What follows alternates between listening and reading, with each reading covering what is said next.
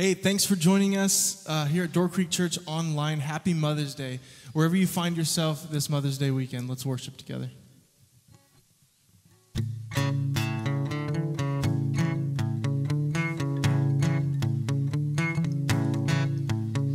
Arise, my soul, remember this.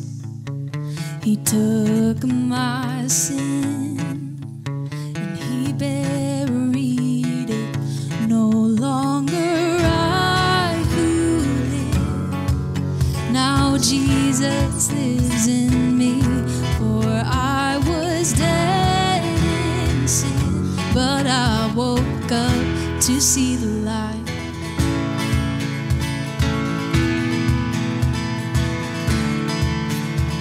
I won't boast. No, I won't boast, but in the cross that saved my soul. All else is lost. The grip of fear has no hold on me. So where, oh death, where is your sting? No longer I who live. Now Jesus lives in me. For I was dead in sin, but I woke up to see the light.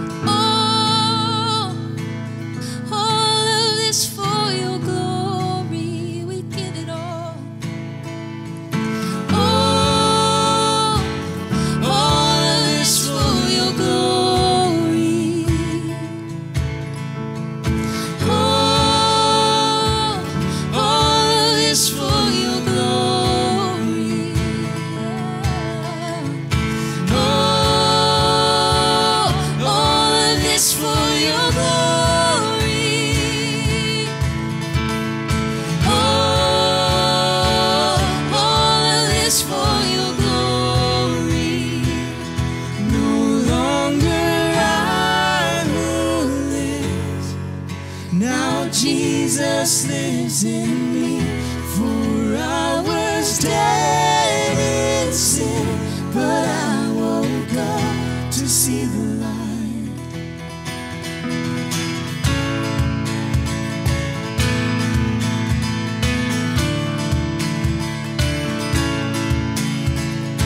Oh, all of this for your glory.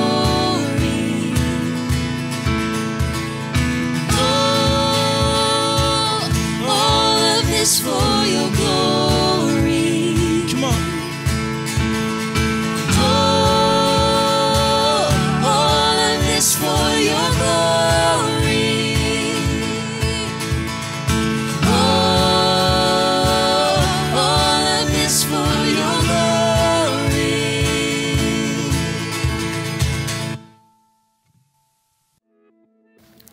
Happy Mother's Day, everyone.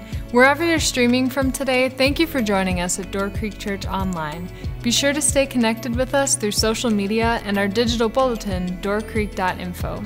Here you'll find a place to take message notes, see what's happening, give, and connect with us, especially if you have questions. The Connect tab on the digital bulletin is also a great place to share prayer requests or to reach out to our team. During these present circumstances, there are many different types of needs. The Connect card is a simple way for you to get in touch with us so we can pray for you and come alongside you during these trying times. Again, that's doorcreek.info, and at the very bottom is the Connect tab. Now let's continue our service as we worship together through music and listen as our lead pastor, Mark Mayfair, continues our series, Now What? So wherever you are right now, let's sing together. The scripture tells us in 1 Peter that God in His great mercy gave us a new birth into a living hope through resurrection of Jesus Christ from the dead. No matter what this world throws at us, we can cling to that hope. If God gave us the greatest gift of all, what more would he not give us? We cling to that hope even in this season. Let's sing this together.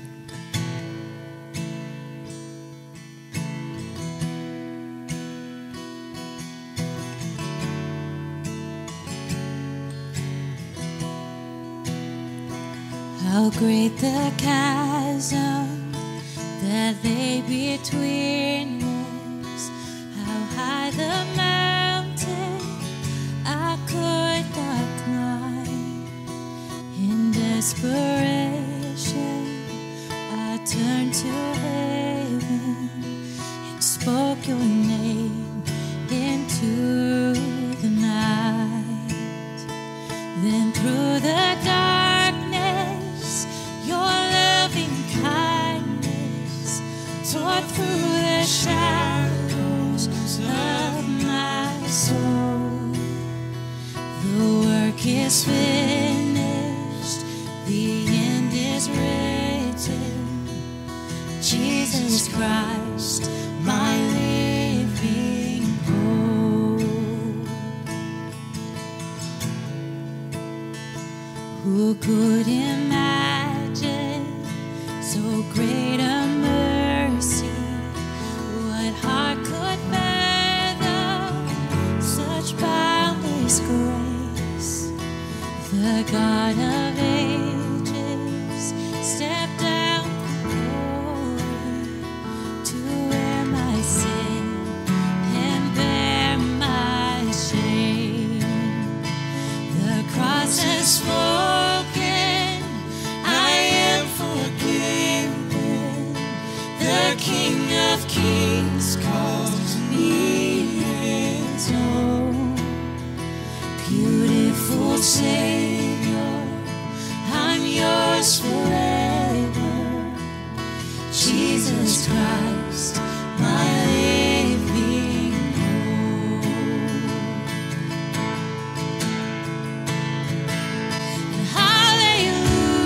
Hallelujah, praise the one who set me free.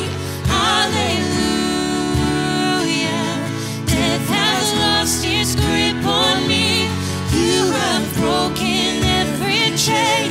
There's salvation in your name, Jesus Christ, my living hope. Then came the morning that sealed the promise. Your buried body began to breathe. Out of the silence, the roaring lion declared the grave has no claim on me. Come on, let's sing those words again. Then came the morning. Then came the morning that sealed the promise. Your buried body began to breathe. Out of the silence, the roaring lion declared the grave has no claim on me. 'Cause Jesus, yours is the victory. Yeah.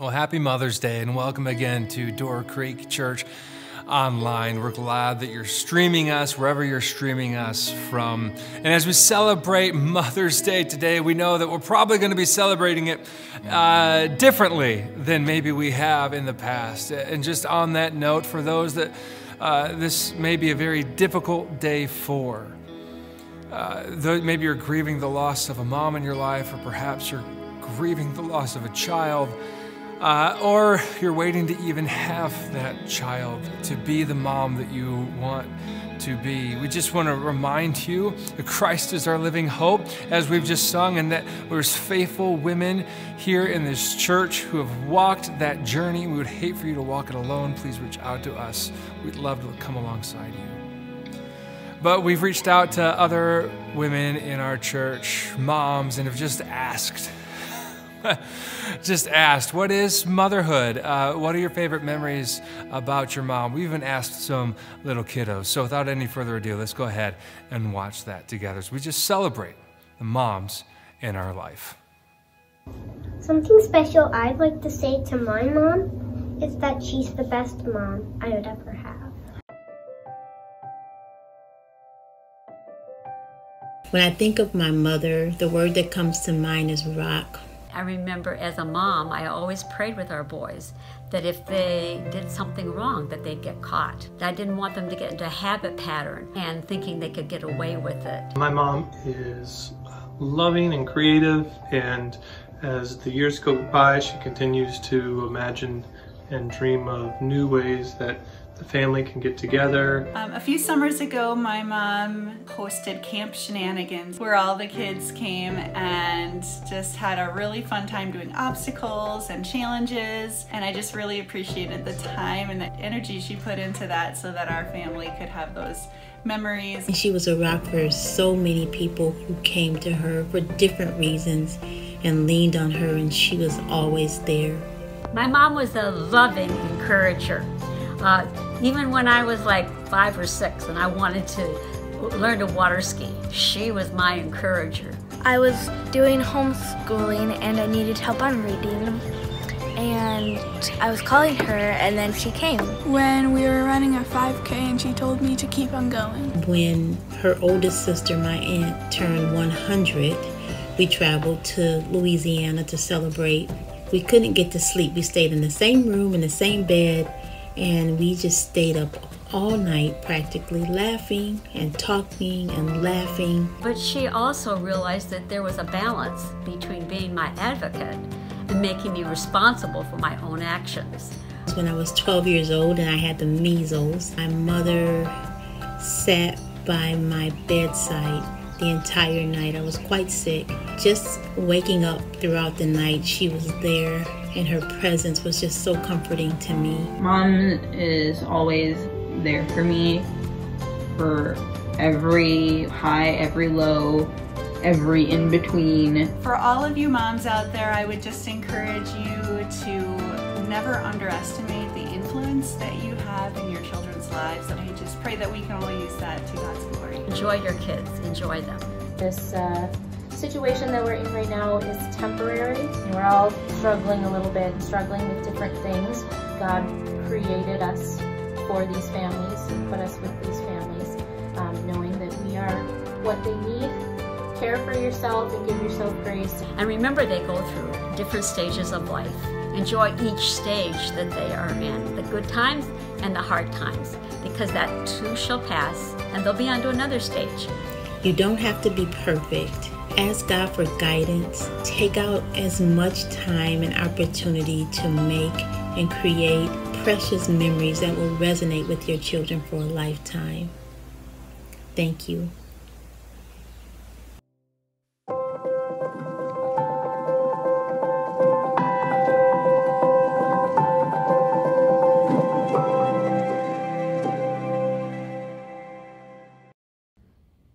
Hey, thanks for joining us online today. My name's Mark, one of the pastors, and a huge shout out to all of you who have been part of helping us feed lots and lots of families, hundreds of families, over 450 families in these last 8 weeks through Fill the Van.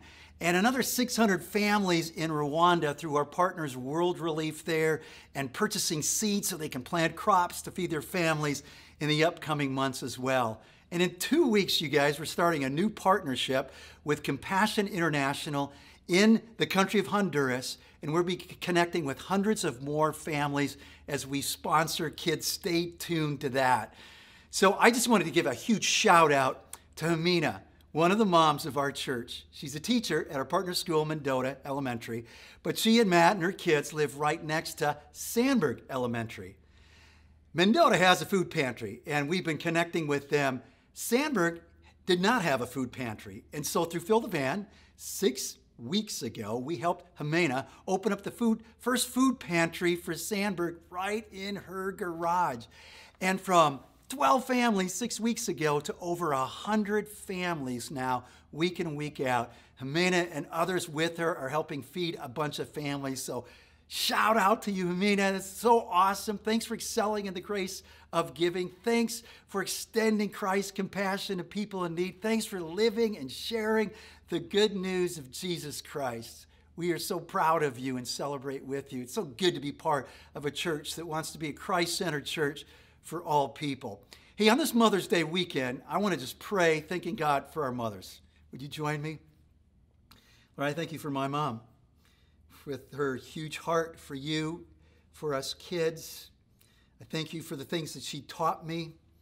And Lord, we just bless you for our mothers who brought us into this world and gave us life, who taught us how to live and to love, for grandmothers who did the same, for their merciful, generous, caring hearts, for moms who pointed us to you. We thank you for them.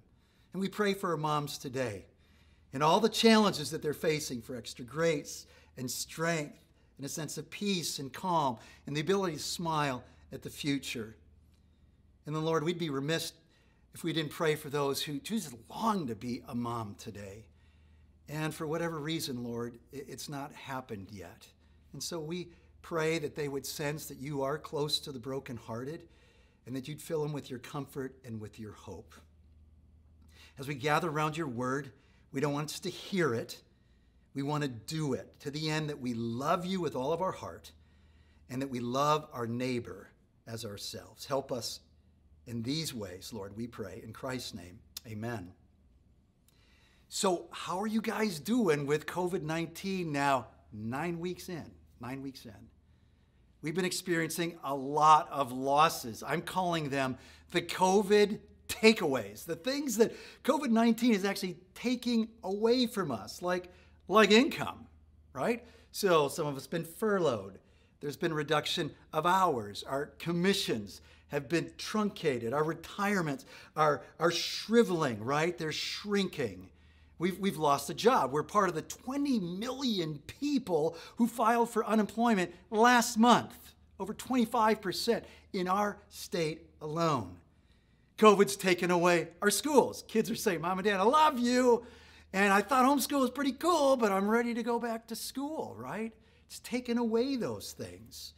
Our cherished times of interaction with grandparents or with our grandkids, right? Longing just to hold them and to hug them. It's taken away the milestone celebrations that we love to do together. I mean, just look at this picture of this wedding in an empty church with a couple people, a bride and a groom, an officiant, a couple witnesses. Oh man, we long to be together at a funeral, not just 2 or 3 family members around an open grave. We long to be part of the throng that's throwing our caps up in the air, celebrating our graduation. So, graduates, we celebrate you. You guys have been awesome. And what a stinky hard time. But you're going to get through it, and God's got great plans for you, and we're cheering you on. There's these takeaways, like our favorite pastime, going to Miller Park, or just going around to the neighborhood park, right? Oh man, how we're missing gathering together on the weekends. This is awesome, but I miss you guys. We miss each other, gathering in the chapel, gathering up in DeForest, on the north side, right? At the auditorium at our Sprecher Road campus. So many takeaways. It's taken away our connections from our friends at work, down the street, the club. Loneliness is creeping in. The extroverts among us are freaking out, just longing for some face-to-face interaction that's not 6 feet apart. It's taken away the structure and routines. How many times in the last 9 weeks have you said, what day is it? Because it's so confusing, like it's just all mushing together. Every day is every day, because they all seem to be the same. It's taken away our sense of safety and security, our sense of control, our sense of self-control, if we're honest. It's taken away our health. For some, a loss of smell or taste, or the inability to receive care. We needed it, but we were afraid to go in. We need the rehab, but we can't go in. And so now our husband's given us rehab, or our parents given us rehab, and our bodies are breaking down, and worse, people are dying. This week we marked 75,000 just in our country alone. And that's just the stuff of coronavirus. There's been other losses. They have nothing to do with coronavirus. But these lost dreams and these deep hurts are impacting us tremendously. And the question today is, when God takes away, what do we do? Now what? And we're going to look at the story of Job. Because when it comes to losses, there isn't anybody other than Job that matches the kind of excruciating losses that he had. And he was this great man who we find out didn't deserve any of this. So grab your Bibles. We're in the book of Job. It's in the middle of your Bible, just before the book of Psalms. And in this book, we just read about his stellar character, this family man, his great wealth, and his unbelievable devotion and piety towards God, which was not occasional, but was habitual. Look in verse 1. In the land of Uz, there lived a man whose name was Job. This man was blameless and upright. He feared God and shunned evil. That was his character. He had 7 sons and 3 daughters, his family. And here's his wealth. He owned 7,000 sheep, 3,000 camels, 500 yoke of oxen, and 500 donkeys, and had a large number of servants. This is Bill and Melinda Gates kind of wealth we're talking about. He was the greatest man among all the people of the East. He was the GOAT, the greatest of all time. His sons used to hold feasts, verse 4, in their homes on their birthdays, and they'd invite their 3 sisters to eat and drink with them. When a period of feasting had run its course, Job would make arrangements for them to be purified. Early in the morning, he would sacrifice a burnt offering for each of them, thinking, perhaps my children have sinned and cursed God in their hearts. This was Job's regular custom. So this just spectacular character, unbelievable wealth, right? Love for his family, devotion to God, his piety, which was just part of his everyday life. You go to chapter 29, you see he's this righteous man that cares for the vulnerable. He's this great man, the greatest, God says, that's walking the face of the earth. Enter the courtroom in heaven. Verse 6 through 12. God's seated on the throne. The angels are coming in to report. And in slips Satan, the accuser is what his name means. And it's as if we're jumping into a conversation that they've already had. Because God says to Job, so did you check him out? Did you check out Job? This man who is righteous and blameless and shuns evil and fears me, going through his just unbelievable stellar character. Have you checked him out? And Satan says, oh yeah, I have. But it's pretty plain to see, God. You put a hedge around him, and you just keep pouring all this blessing on him. You take the hedge away, you take the blessing away, and you watch what happens. I'll bet he curses you to your face.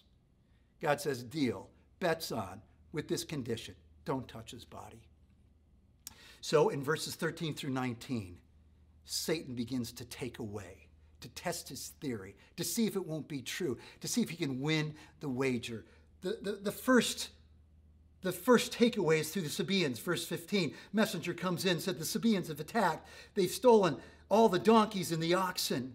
Then a second, right on the heels, says there's been a fire from heaven. It's burned up the sheep and the shepherds. A third comes in, says the Chaldeans and their raiding parties have come in. All 3 of the raiding parties, they've taken all the camels and killed all the servants. And then the coup de grace comes the fourth servant with this news in verse 18 and 19. A mighty wind has swept in. The house has collapsed. It was covering your daughters and your sons and their spouses, and they're all gone. You've lost it all of it.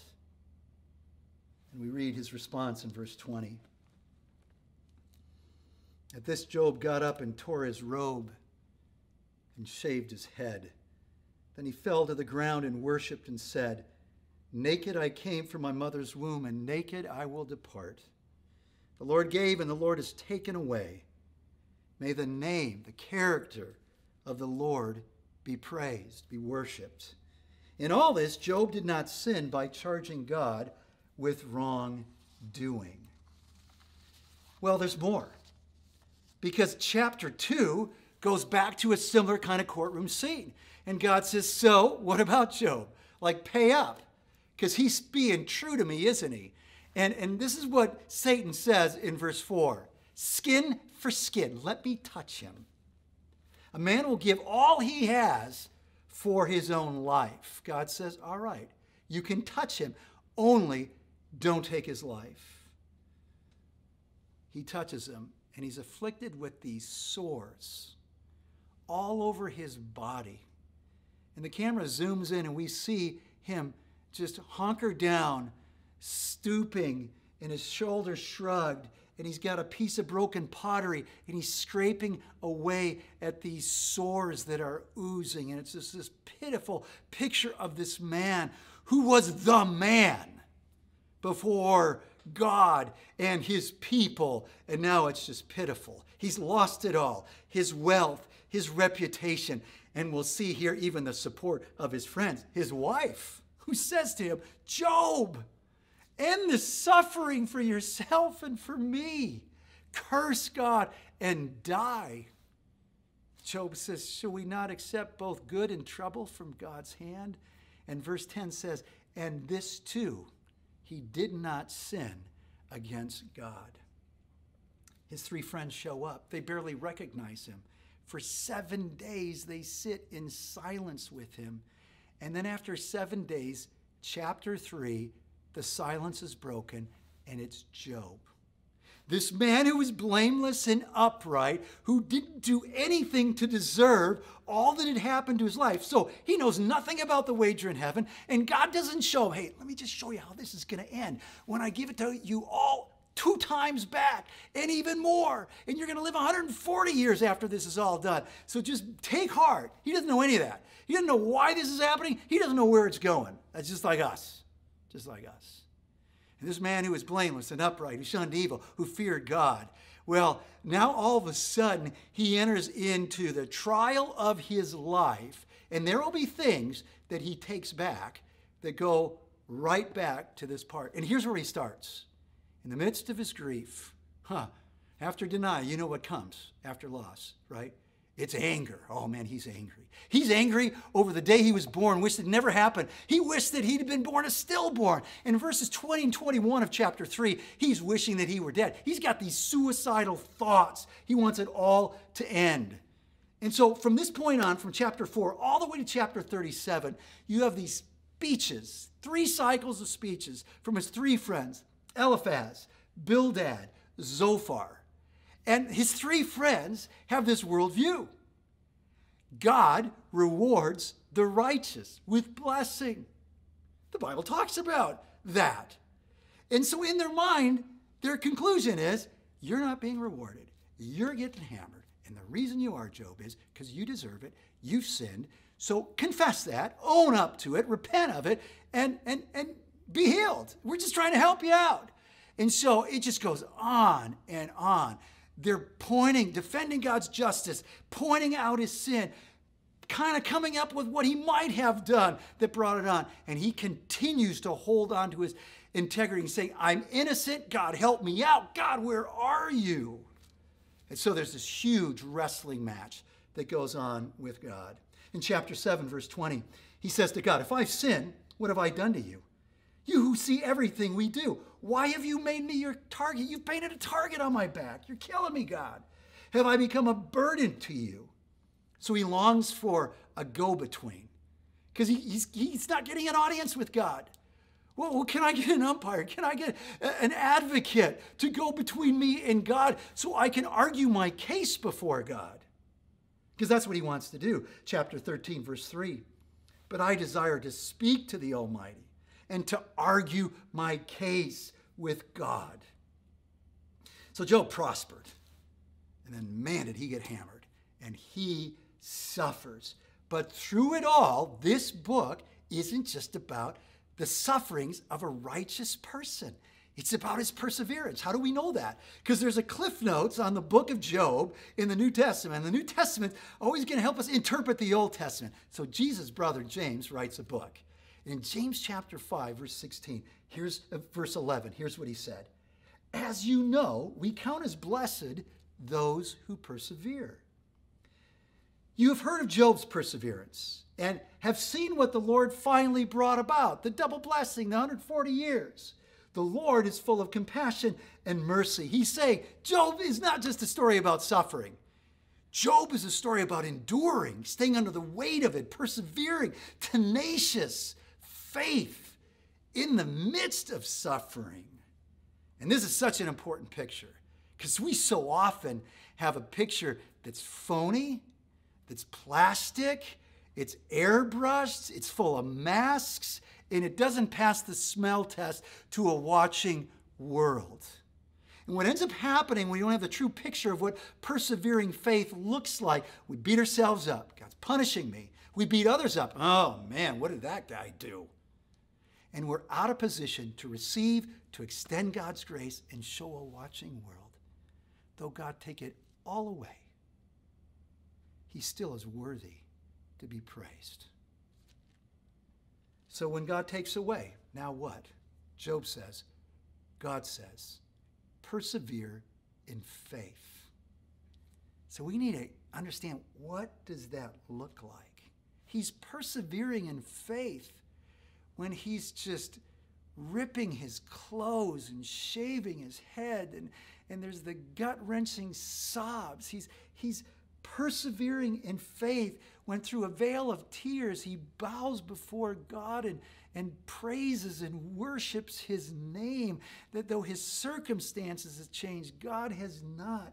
He's persevering in faith when he goes through this all-star wrestling match with God. And we better catch up with it. We have to catch up with it as we find ourselves experiencing losses. At the end of the book, God finally speaks. Job gets what he asked for, an audience with God, and God speaks through the storm, demonstrating his power. The whirlwind, chapter 38, all the way to 41.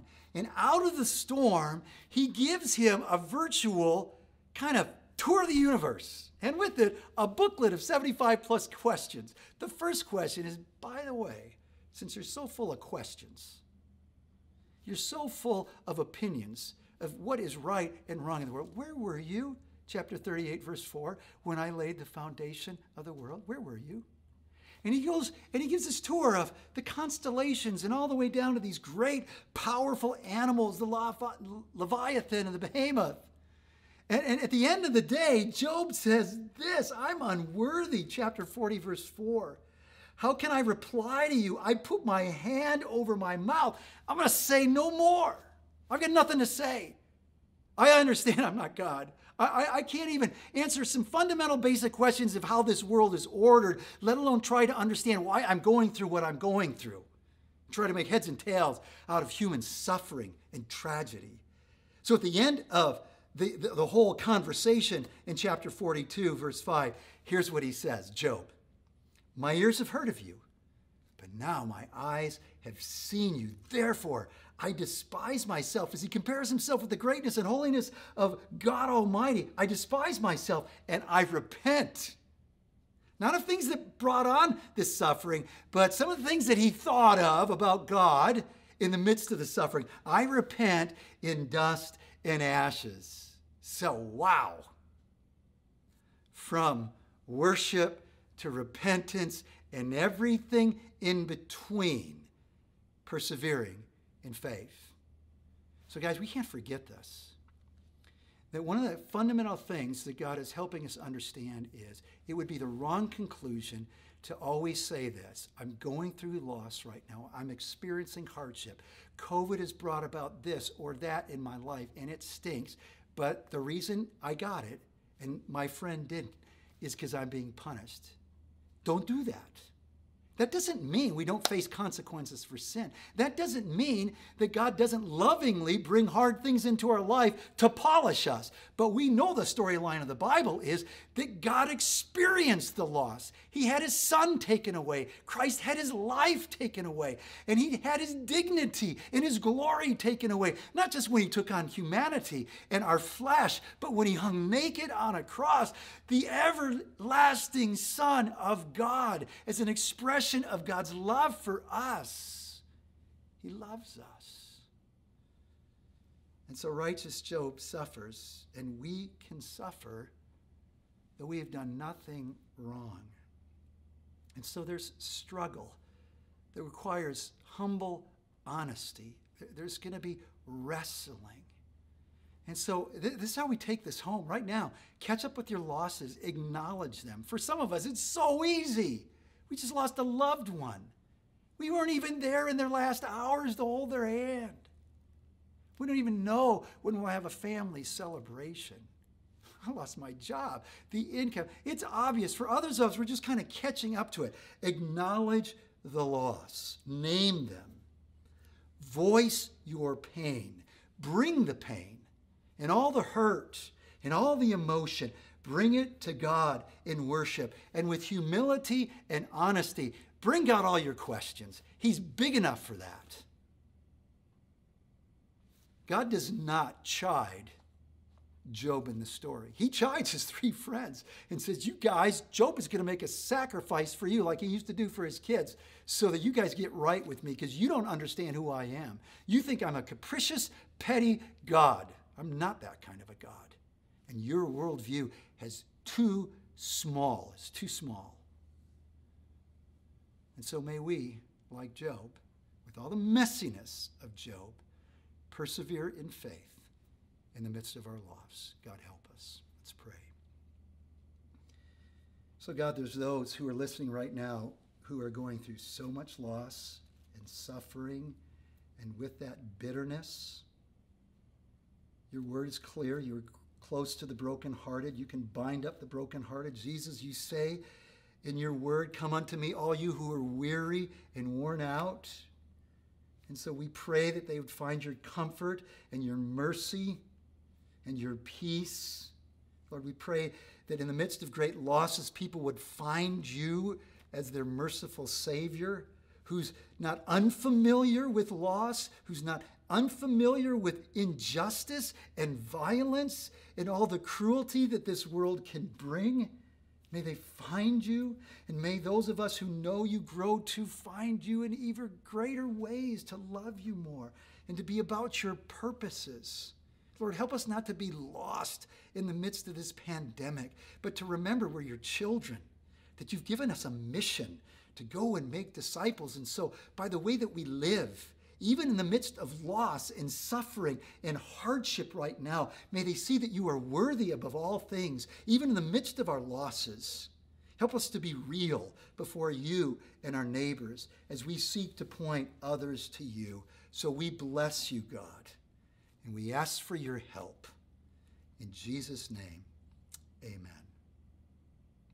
Well, thank you again for joining us. It's been great to look into a glimpse of the life of Job and his now what moment and how we can interact with that in our own lives. So I would encourage you to wrestle with some of the things that we've learned today as we've listened, as we've sung together.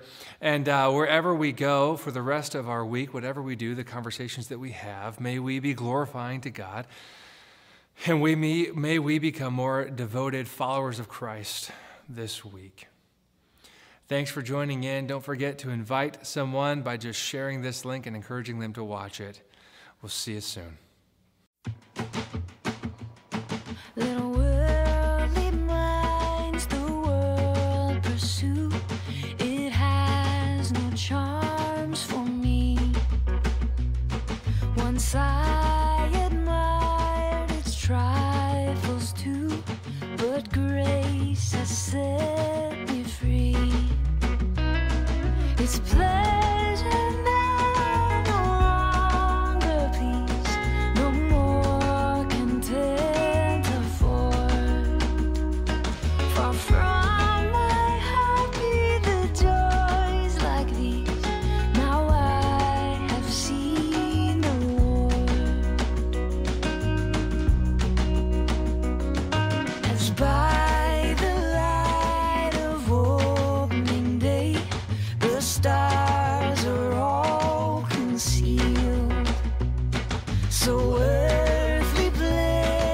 shadows fade away when Jesus is revealed.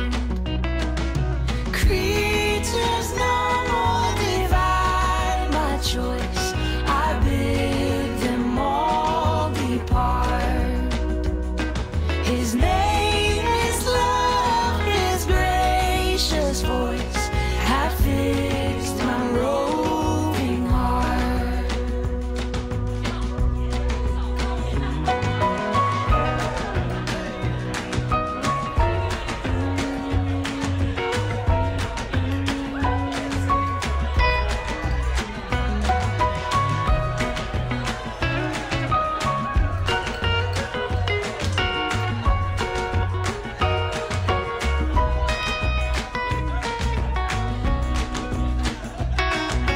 Lord, I will be thine alone, and wholly live to thee. But I may hope that you will own a worthless soul like me.